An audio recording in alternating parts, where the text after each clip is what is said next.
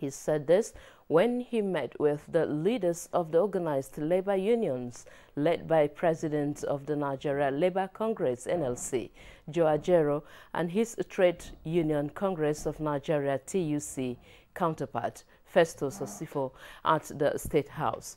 President Tinubu was categorical about his concern for the welfare of Nigerian workers and the fact that his administration is prioritizing their concerns.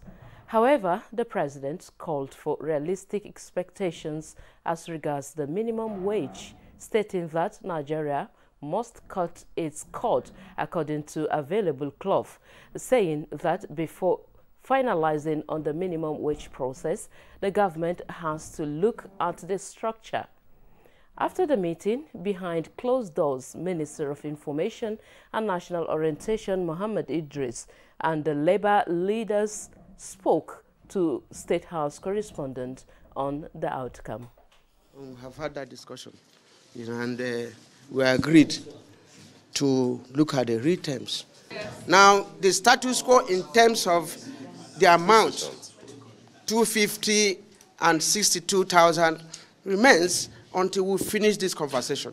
We try to put issues on the table, issues that are bothering and biting Nigerians today, the economic difficulties and the value of Naira, how it has also eroded.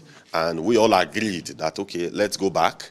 We internalize it, we have some conversations, and that by 1 week time, we come back and we continue the meeting. The Labour Union has asked that government allow them at least a week to consult further. We have allowed them. We are going to reconvene in the next 1 week. And we hope and we believe that at the end of the day, we'll have something good for all Nigerians. You know, the president has always said that this is our country. The labor unions are Nigerians. We are all Nigerians. We have to work together to find something that works for all of us. And